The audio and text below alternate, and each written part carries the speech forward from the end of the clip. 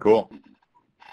Good morning. I'm Ariel Rivers, NACD's Pacific Region Representative, and I will facilitate this 1-hour NACD Urban and Community Conservation webinar on the Oklahoma Yard by Yard Community Resiliency Project.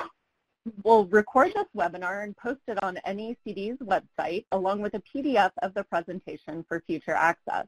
Please share widely with your networks and anyone who may be interested in seeing this or previous presentations. You should be connected online to see the presentation, and you can access audio via your computer or by phone. Please check your confirmation email for additional details. All lines are muted except for the speakers. I'll open the chat area after the presentation so you can type in your questions and comments, and we'll address as many as we can. You may want to write down any questions to add to the chat box later. With the Adobe Connect system, slide transitions will take a few seconds, so please do not worry that it is your computer or connection. Now, Ron Rohal will provide a few introductory comments. Ron is chair of NACD's Urban and Community Resource Policy Group, which is part of our Natural Resources Policy Committee. Ron? And thank you, Ariel, and I welcome all of you to the monthly Urban and Community Conservation webinars offered by the National Association of Conservation Districts through the support of our sole sponsor, the Scotts Miracle-Gro Company. These sessions are designed by NACD's Urban and Community Resource Policy Group, a subcommittee of district officials and partners charged with guiding the association's services and support for districts' work in developed and developing areas. Our goal through these webinars is to help districts share what they are doing nationwide and enable them to learn from each other and various agencies and organizations. And we appreciate the support of the Scotts Miracle-Gro Foundation for making them possible. I invite you to, I invite you to let us know what you think about each webinar and what other topics you would like us to cover by contacting NACD staffer Ariel Rivers. And please tell our NACD leadership what type of assistance you would like from your national association for your work in urban and community conservation. And now I'll hand it over to Ariel for the introduction of our speaker. Thank you, Ron. Today we have one speaker from Oklahoma County Conservation District. Kevin Mink graduated from Vanderbilt University with his bachelor's degree in ecology in May 2014. He spent the next 4 years working for Trees Atlanta in the forest restoration program, first as a team member, then as a program manager. In February of 2019, Kevin joined the team at Oklahoma County Conservation District. Since then, he is promoting the use of native wildflowers to create prairie-style gardens that provide habitat for our endangered pollinators. He is also a master's student in landscape architecture at the University of Oklahoma, expecting to graduate May of 2022.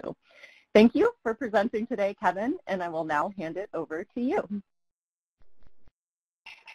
Thank you so much, Ariel, and thank you all for joining in this morning. I'm excited to speak to you a little bit about our Yard by Yard program.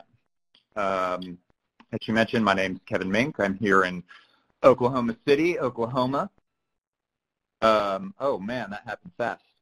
I'm going to jump right in here and talk about our mission at the Conservation District.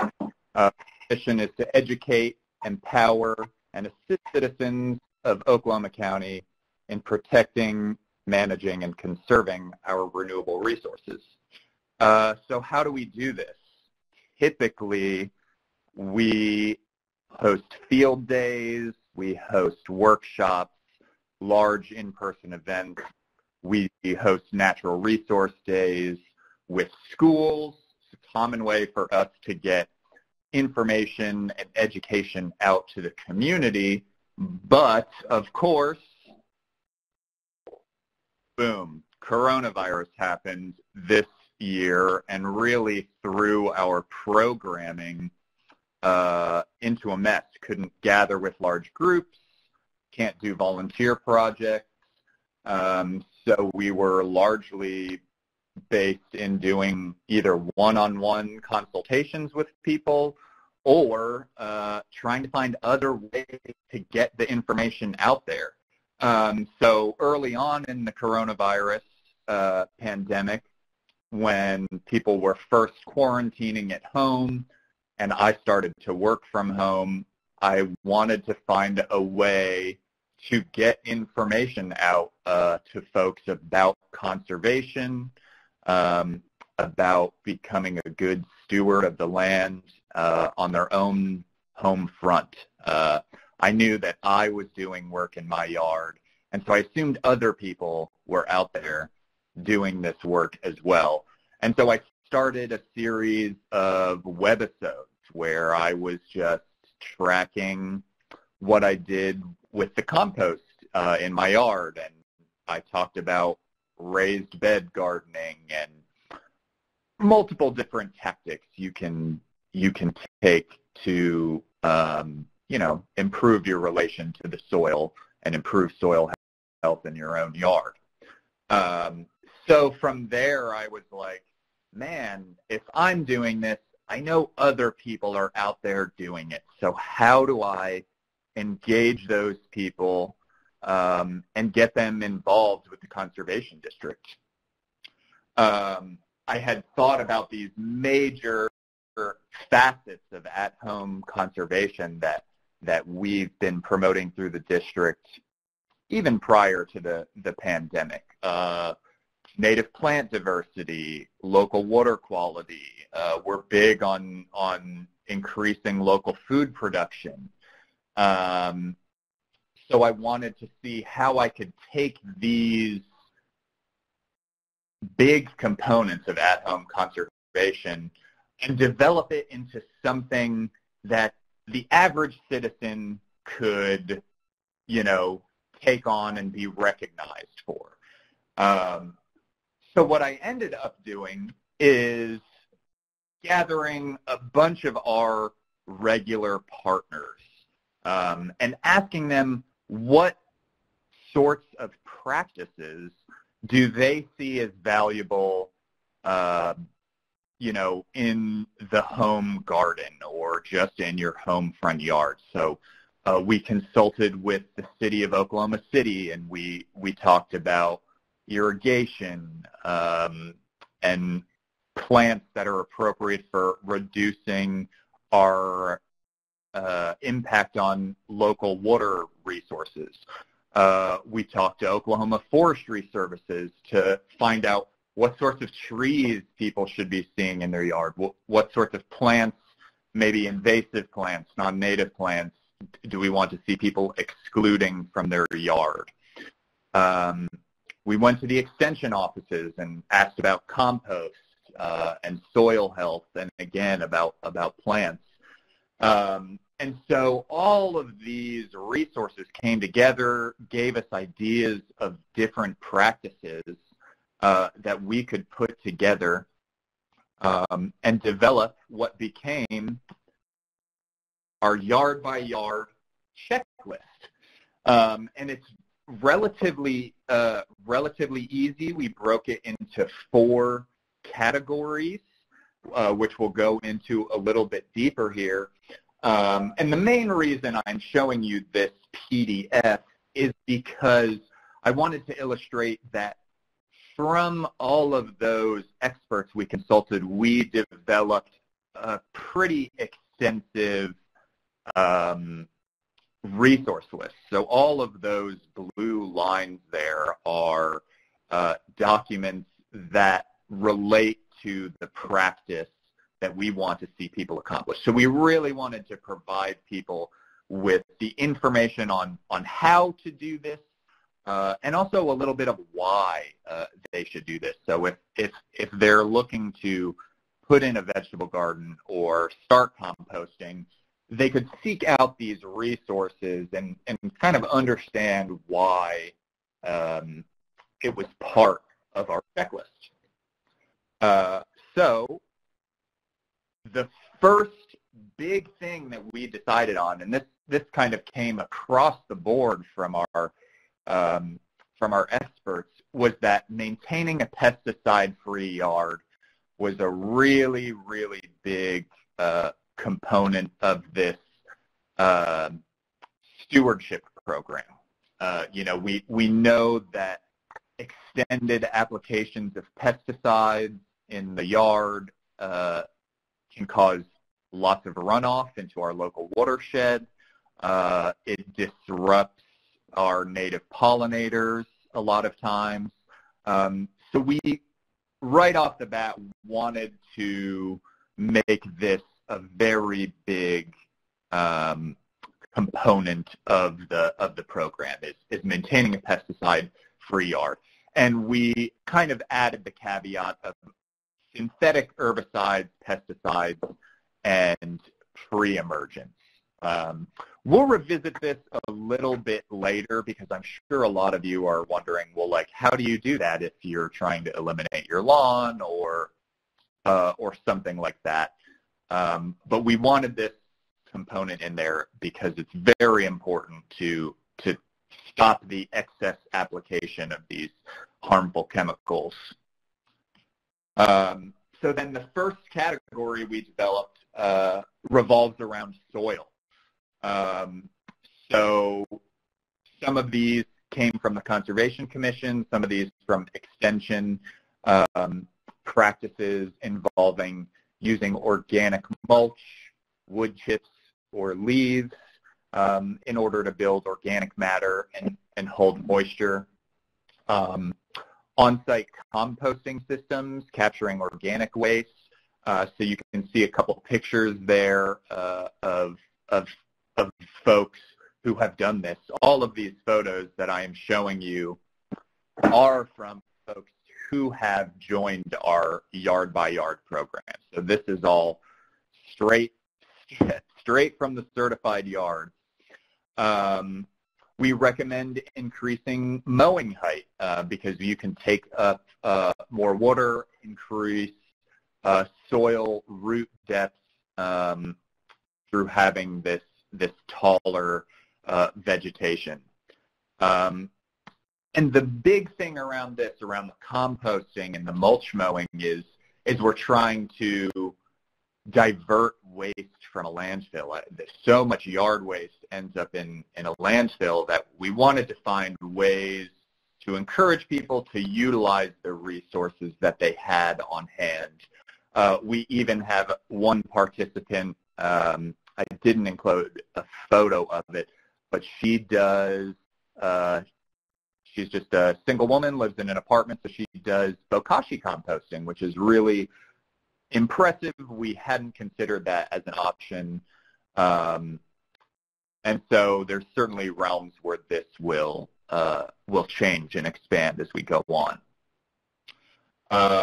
Water is a very big thing here in Oklahoma. I'm sure any of you who live in a city and are like me get crazy when you drive around town and people are running their sprinklers while it's raining, or they're doing it in the middle of the day, or they're doing it so much that you're seeing excessive runoff into the street. So all of these practices, we kind of wanted to get at some of the problems we see with water quality or water quantity. So we encourage the use of native plants. We encourage the use of heat and drought tolerant plants that don't require any extra water. Oklahoma can be a pretty difficult environment. We really have wide-ranging temperature swings. The summer can be pretty hot and dry. So cutting down our water usage is super important. And then the second thing was, how do we capture some of this water? So creating bioswales, which you see in the bottom right corner there, they have a little drainage garden where they're trying to capture and infiltrate the water directly on site rather than allowing that to run off into the street and the local watershed. And then, of course, the other option to do this is to have a rain barrel. When it rains in Oklahoma, it tends to come all at once in full force. We don't often get those drawn-out days of rain, of prolonged rain. So it's really useful to be able to capture that water when it comes and utilize it for supplemental waterings around the gardens, particularly as we get into our next category food where you almost always will need additional water to supplement. So within our food category, this can be as simple as having some containerized herbs, as you see in the top right corner, or having a full-out vegetable garden, as you see in our bottom photos there. But it also extends to fruit production. I mean, that upper photo, this family has a pear tree in their yard, and they love it. They have a couple young kids that, you know, are learning and watching this pear tree flower and produce fruit. So it's really important to integrate these components together. Thus far, we have not had any folks in an urban setting that have integrated chickens or goats into their yard, so I have no fun photos for you there, or honeybee hives. But we know that those people are out there, and we know that that's a very big component and may also be valuable for us as we look to take this program into a more rural setting. And then the last category is habitat. And so one of the major things we focus on here in Oklahoma is the monarch migratory pathway. We are right in the middle of it, so we highly encourage people to plant the path for pollinators by using native host plants like milkweed for the monarchs. We encourage them to exclude non-native or invasive plants from the landscape. We really encourage people to reduce the amount of lawn space that they have available, because it has very few ecosystem services associated with it. So we're looking to provide opportunities for insects, bats, birds to have a place living in conjunction with our yards. Some people even do this just by leaving out a nice big brush pile, as you see in that lower corner. So just trying to find a way that we are not the only things in consideration here when we're creating our yard space. So there you go. Those are the 4 categories. Takes us back to our checklist.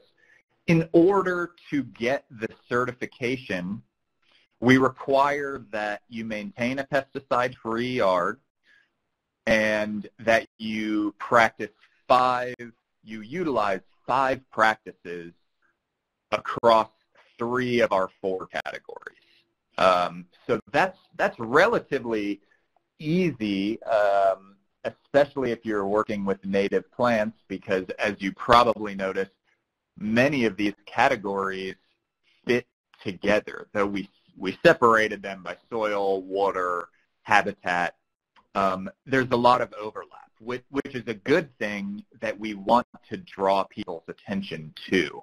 And that's part of the reason we structured the checklist in the way that we did, so that folks, you know, could kind of see some of those connections.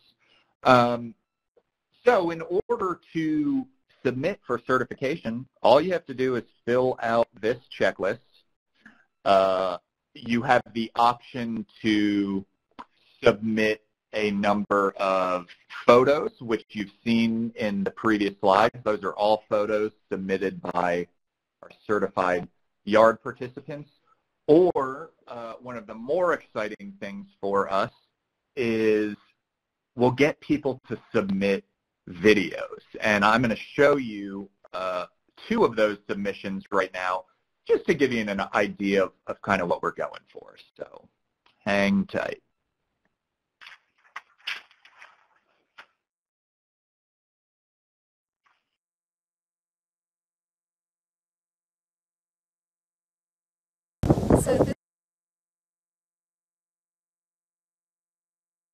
Sorry, y'all. I'm just trying to make this video play.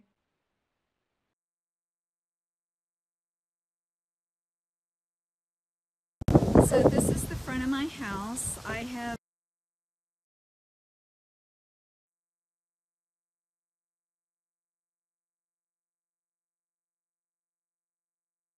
Kevin, I'm going to let it buffer for a second here while it does that, and that might speed up some of the process. Sure, I will let you press the play button when you think it's ready.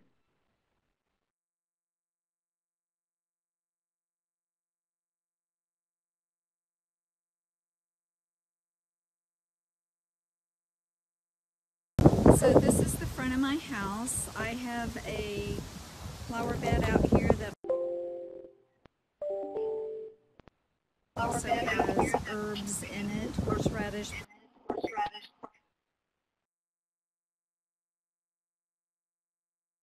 Hmm.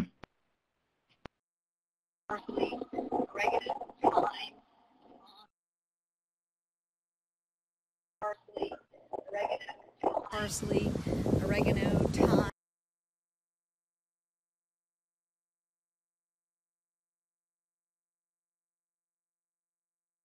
Hmm. On the south side of my have two rain barrels that are married together. house, I have two rain Sorry, y'all, we're getting there. barrels that are married.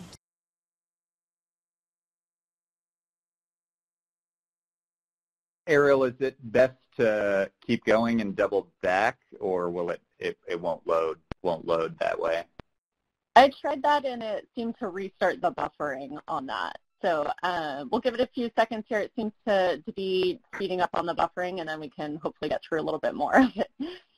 Yeah, it'd be great. If we can look through one, that would be wonderful.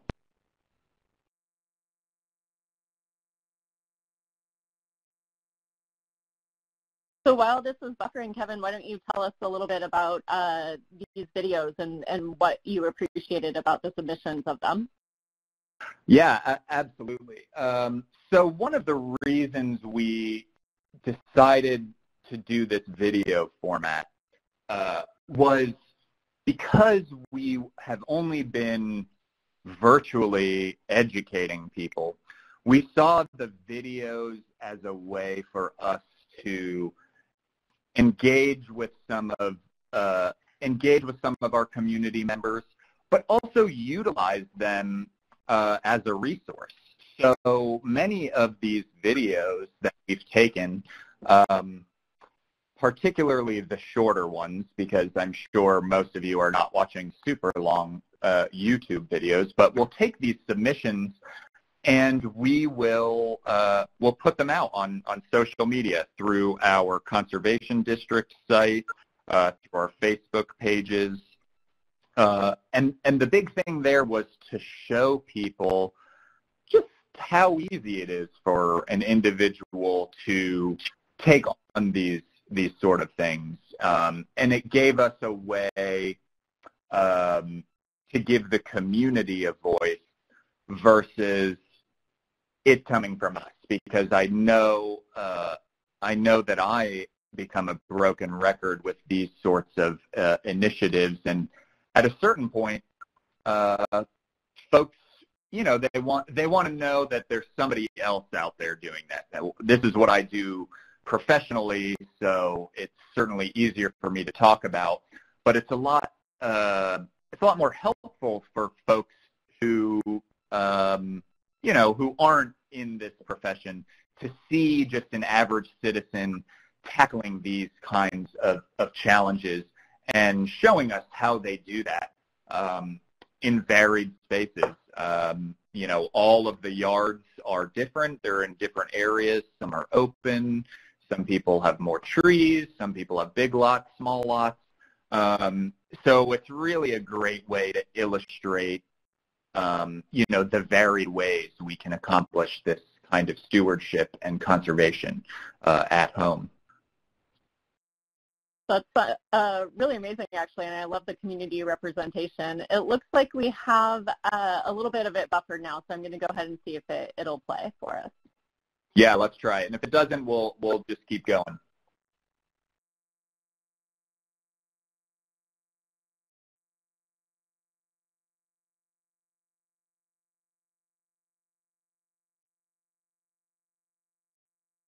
Mm.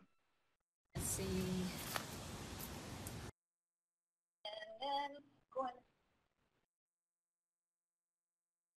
Those. Yeah. All right. Right That's all right, folks. We will just keep going. It's not moving along as quickly as I'd like, and I'd like to just keep plugging along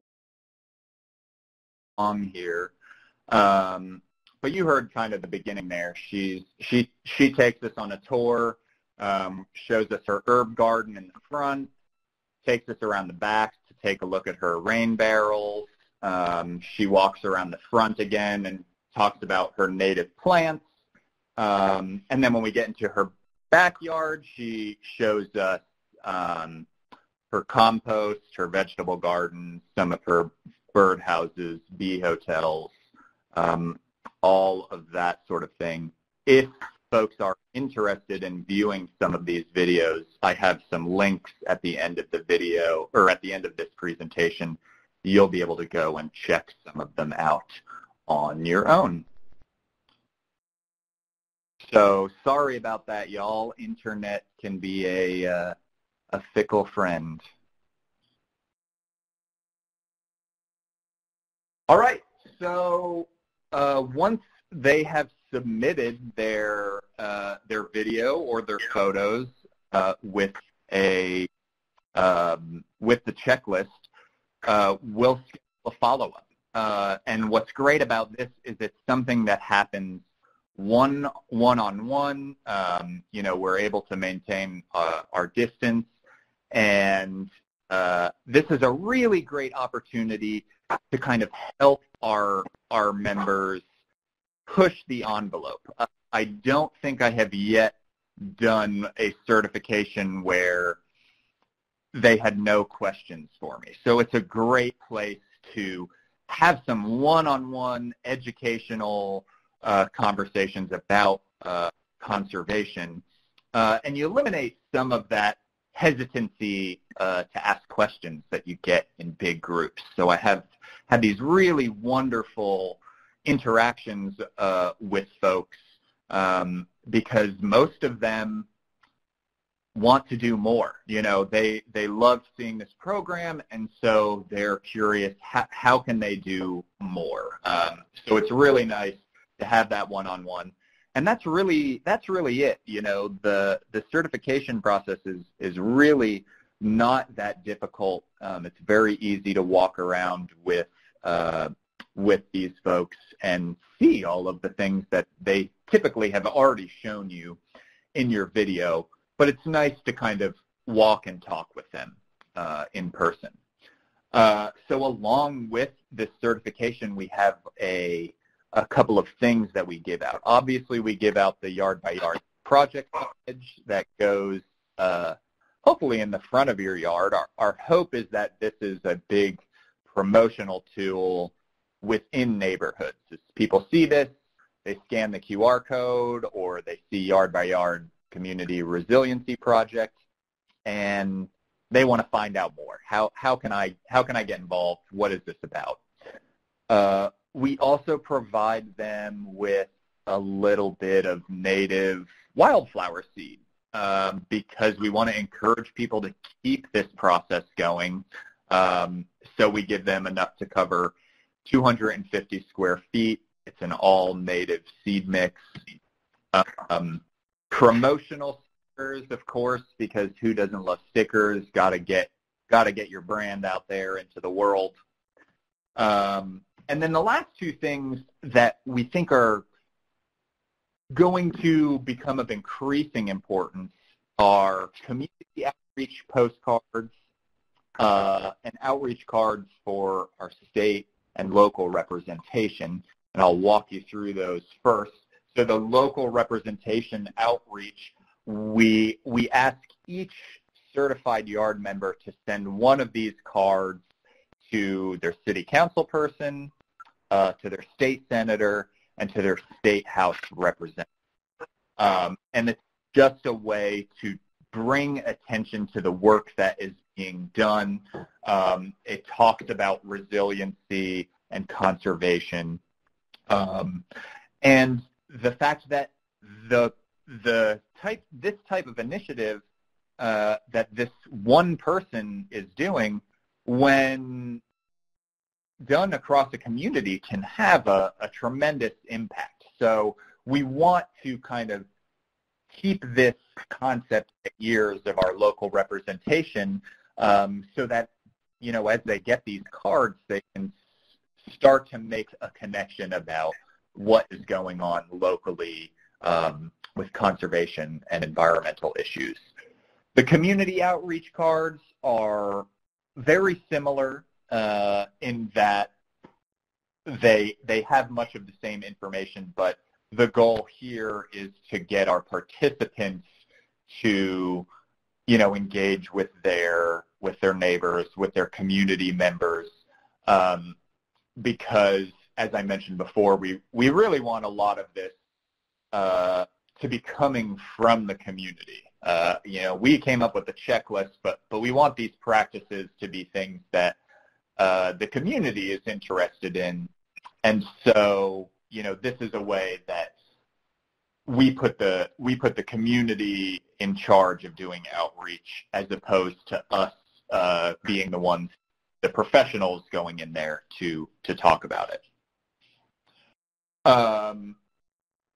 And from our certified yards, we have been able to really expand our programming that had largely fallen by the wayside because of the pandemic. So one of our members, Dr. Patrick Bell, he heads up the Oklahoma Native Plant Society, has a really impressive yard setup. He's eliminated all of his lawn space, and it's really a little natural oasis. And he has taken on monarch rearing in his backyard as kind of a side project. So we took some time to revisit his yard and get him to give us a little, educational webisode on outdoor monarch rearing, with the hopes that, other folks will see this and maybe want to take it on, or at least have a better understanding of how they could do that. My personal favorite programming opportunity have been our Wildflower Wednesday posts. Since starting this program, I've really had the opportunity to travel around the city and see all sorts of projects that folks are getting into. Sorry, I closed my page there. So a lot of these are things that I don't have in my yard, I don't see regularly, so it's a great way to do a little bit of education again, help people identify some native wildflowers, highlight that we see them in people's yards. So it's really just another way that we can kind of take the yard-by-yard program and create additional educational opportunities while we're still not able to host in-person events. So now's where I'm going to revisit some of the things that we've talked about. Some people, you probably have heard me mention, eliminated their yard or eliminated their lawn. I have often heard from my participants that code enforcement is a big problem, because typically the types of practices we're discussing here don't fit within the perfectly manicured and proper lawn setting that most cities have allowed for in their codes. And so people have been cited for having too large a plants or too much debris in their yard. And so this gets back to our local outreach, is sending information to local representation, highlighting that even though it goes against code, what's happening here is more valuable for the community than, my neighbor who gets regular pre-emergent applications, pesticide sprays. They're costing the city money through those practices. So we're hoping that this sort of program may become a catalyst for local changes to our, so that people have an easier time taking on these sorts of initiatives. There's definitely room for more practices, potentially more categories. We've already had conversations about creating a wildlife water source, if that is something that should be included in the practices underwater, or if that's something that is more appropriately put under habitat. And I have no doubt we have practices that are overlooked. In fact, I bet you some of you right now are sitting here like, oh, why don't they do this? Or we should add that. And what's really cool is that as we expand this program, it's going to change. It's going to take on new life in different regions, even just in Oklahoma. I have no doubt that we will make some changes there. That very first thing I said, the problem of pesticides, how and where do we draw the line? Because I've definitely been approached by individuals who want to participate in the program, but their perceived method of removing their lawn or treating their lawn is with an herbicide. To be honest, we have not had many issues in this realm, and so it hasn't been a big point of contention. Largely, participants have taken the lack of pesticides more from a moral standpoint. You noticed a couple of the photos had families with kids. They said they don't apply any pesticides or chemicals simply because their children play in the yard, and so it's a non-starter for them. They're not going to apply anything. But I'm sure in the future, we'll have to address this in a more cohesive manner. And then the big question is, can this program be adapted to a national level? The practices that we have, we specifically left broad because native plants are different from state to state. So maybe there's a realm where the categories are the same, the practices are the same, but the resources for people are different, right? Instead of going to my extension office, they're going to, your own local extension office. So the possibility to scale this program up is particularly interesting to us. So future things that are coming with this program, we launched this in July of this year in Oklahoma County. Tulsa County, which is the second most populous county in Oklahoma, launched on August 1st. We had great initial reception, and we have gotten more than 30 yards between the two counties certified.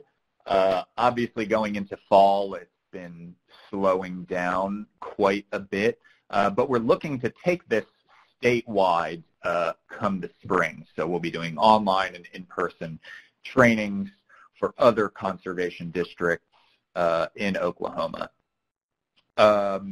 We think there's a tremendous opportunity for research here, especially as we scale up to the neighborhood level and potentially the watershed level, where we can start to track the impacts of this.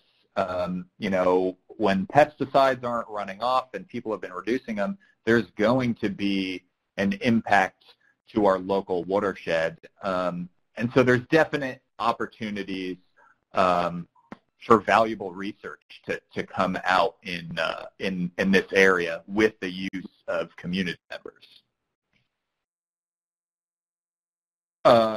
And that's actually, these should have been switched, is the community level intervention is something we've talked about all along, is how can we take an individual who has this motivation to get certified and use that to catalyze the rest of the neighborhood to make a change. And in fact, we're actually partnering with the Association of Central Oklahoma Governments to promote this program in a number of their neighborhoods come the spring. So that will be really exciting to see if we can get some larger neighborhood level interventions to happen, so that we get this, we have a wider effect, right? It's the whole idea is that no individual yard can make the change themselves, but if we take it yard by yard, those cumulative impacts will be noticeable and they will be measurable. So that's kind of where we're going with this whole thought. So there you go, y'all. I'm a little early here. I think I probably would have rambled about my videos a little more, but that's all I have for you. Thank you so much for joining in. The photo you're looking at right there, that's our yard sign. You can actually scan that QR code if you want, and it'll take you right to our website, okconservation.org/yard-by-yard. If you check that website out, you will find videos, you'll find links to our YouTube channel, so that you can hopefully take the time to view some of the submissions we've received, and also some of the other educational efforts that we're putting out there in conjunction with this program. And so I think I'll leave it there, and Ariel, if you want to open it up for questions, I'm happy to answer them. Yeah, absolutely. So we'll now take questions for Kevin and comments in the remaining time available. The chat area is open on the left side of your screen. I'll read each question aloud to capture them in the recording. And thank you again to Kevin for presenting today. Kevin, I'm curious about, you had mentioned that one opportunity that you see for the future of this program is potentially capturing some of the benefits via research questions. Is there one research question in particular that if you had time you would immediately start looking at?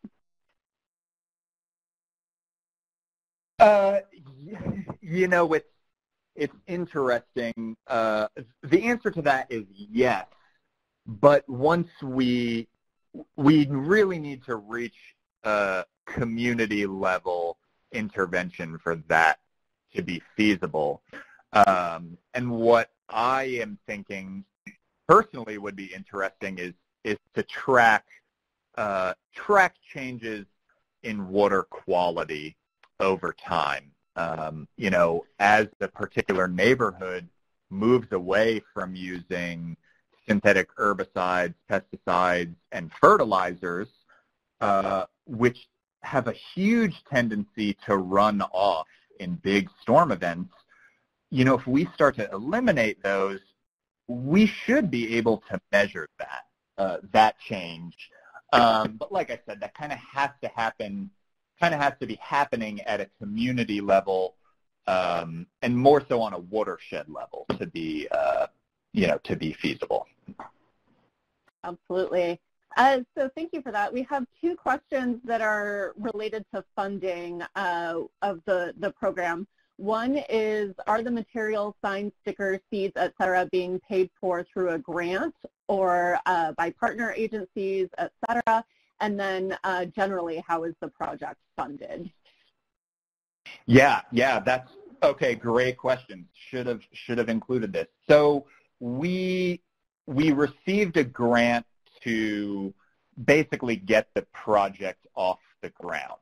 There's a local community organization that gives out grants. So we got a kind of a small change grant to buy a number of signs and seed and stickers to kind of get us started. Our hope for the future as we go statewide is that our state association of conservation districts is talking about providing basically mini grants for districts who are interested in taking on this project, because they've seen it as super valuable and pretty successful. So the hope is that the state association is essentially going to subsidize the districts to get the program started. Excellent. Thank you. So 2 questions related to the checklist. First, is it possible to access that online, or would it be possible to send it to the attendees? And then second, are you planning a checklist 2.0, and what changes do you have in mind? Yeah, okay, cool. Great questions. So as far as accessing the checklist, I encourage you guys to go to okconservation.org/yard-by-yard. And there is, if you scroll down on that first page, there's a link that takes you to the packet with the checklist on it. But I can also make it available, Ariel. I can share it with you if you want to share it with participants. The conference is now being recorded.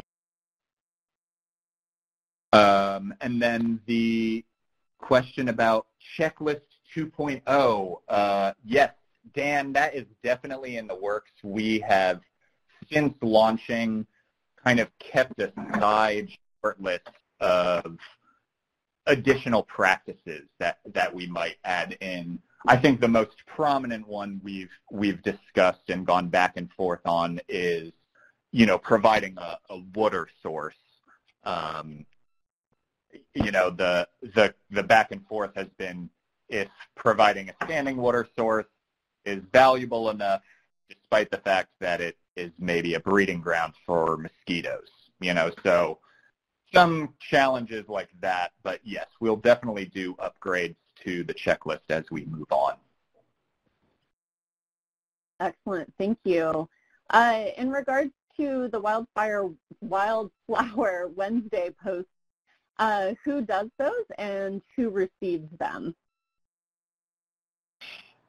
So typically I am the one that's doing the posts because in Oklahoma County I'm the one who's out certifying the yards, so I am the one who captures the pictures, and then I just post them via our social media channels. We have a decent following on Instagram and Facebook, and so that's the main place that we put it out.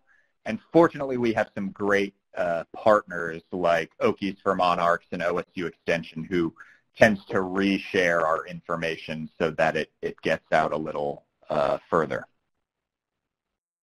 Excellent. And we have another question about the program locally. So was it easy to move from a local program to a statewide program? And do you have an estimated cost for staff time and materials for new districts who might participate? Well, I would love to answer that question, but you'll have to ask me this time next year. We're still kind of developing that, thinking about, especially in the face of the pandemic, how are we going to inform and train our other districts to implement this, statewide. We're still kind of working on how we're going to do the statewide launch and make sure that we get everybody up to speed on how the program works. So I'll have to revisit that. Absolutely. And one question regarding the certification, is a yard visit a requirement to get certified? No, certainly not.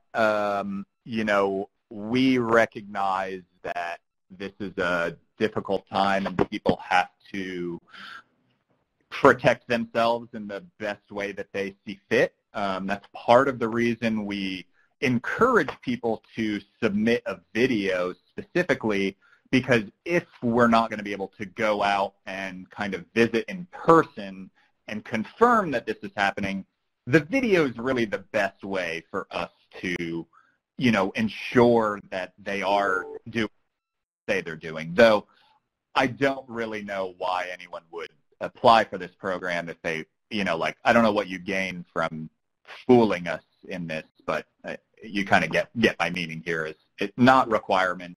Definitely helpful though, because almost every homeowner I've visited has questions. What else can I do? How do I do this? So it's nice to kind of do that in person. Absolutely. So it looks like Dan is typing one additional question, and while we wait for that, everyone has very positive comments about the program and the presentation. So thank you again, Kevin, for sharing that. And you do have plenty of information on your website and Instagram as well, correct? Yes, absolutely. I highly encourage, as I said, you can visit the okconservation.org/yard-by-yard. You can also check out the district Facebook page, which is just facebook.com/OK County Conservation District. So those are, great places to follow us, see what we're up to. Obviously, things are kind of winding down with the program at this point in the year. It's getting harder and harder to do Wildflower Wednesdays because there aren't really anything blooming at this time of year in Oklahoma. But yeah, that's kind of, those are our big channels for information. I did want to know, I saw Victoria made a comment about local officials and code enforcement. And I 100% agree with you. We specifically involved the city in the development of the checklist, and I have a decent relationship with the sustainability manager in the city who was all for this. I even told him that some of these things would likely be against current code enforcement, and he was like, actually, that's good. Please do that because we need to change the narrative.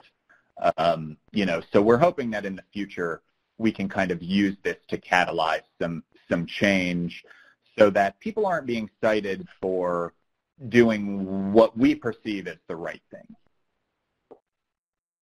Excellent. Thank you for that comment. And Dan's question was, do you have suburban or rural clients who have, say, 5 or 10 acres of property but want to certify a yard, and how would you interact with them?